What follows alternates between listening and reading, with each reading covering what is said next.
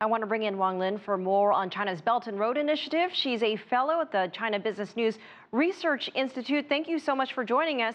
So with all the modes of modern transport, why does it seem that the railways are the backbone of most of the projects today? Yes, thank you. When we're looking of the railroads under the BRI Belt and Road Initiative, we should look at that the comparative advantages of the railroads compared with the other transportation means on the road. Actually, railroad has three comparative advantages. One is efficiency, the second one is stability, and the third one is security. As the previous stories has mentioned, many Chinese cities, either in the eastern coastal areas like Yiwu or in the western inland cities like Chongqing and Chengdu, or some cities in Xinjiang, now with the railroads and also the re-innovated rail routes, they are connected to the world, to the market.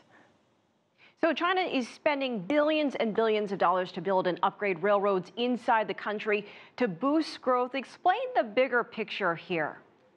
What's the goal?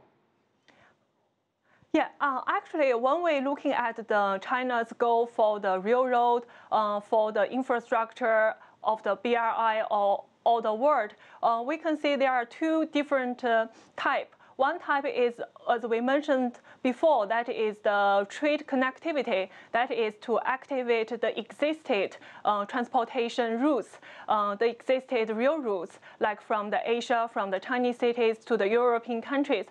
And the second one is that China is also constructing many new railways in some very developed, some very least developed countries, like in Africa, in Kenya, in Ethiopia, or in Nigeria, many other countries, or maybe in the future in Pakistan.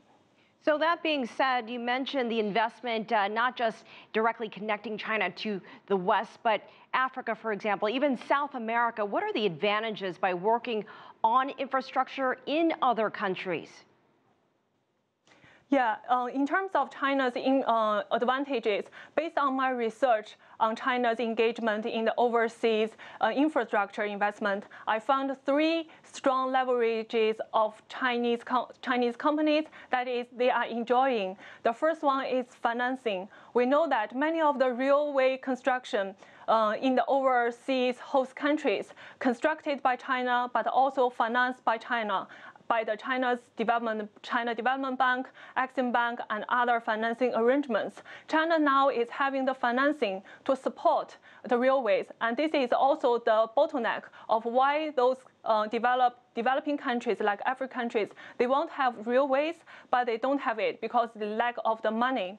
And the second leverage China is enjoying is the experience and also the expertise, because China has developed the most developed and also the largest scale domestic railway in China, including the normal railway and also the high-speed rail train. So China has accumulated almost the most advanced technology, facilities, and also the management experience. The third one is that the attractiveness of the access to Chinese market. As we have seen in the story that the Spanish companies, the European companies, they are also using the railway routes to transport and export their goods to the Chinese market. These African countries, European countries, why they want to have the Chinese companies to build the railroad, they also want to have the Chinese engagement to act as a gateway to the Chinese market, because with Chinese engagement, there will be more possibility that to include the host countries or the host countries' railways connected and integrated to the Chinese market. And they can also export to Chinese market. Like Yiwu is nowadays is not only exporting Chinese goods to the foreign countries. Yiwu now is also a destination of the foreign goods to sell to the Chinese customers. Yiwu has also become a harbor of the transnational e-commerce center now. All right, Wang Lin in Beijing, thank you so much for joining us.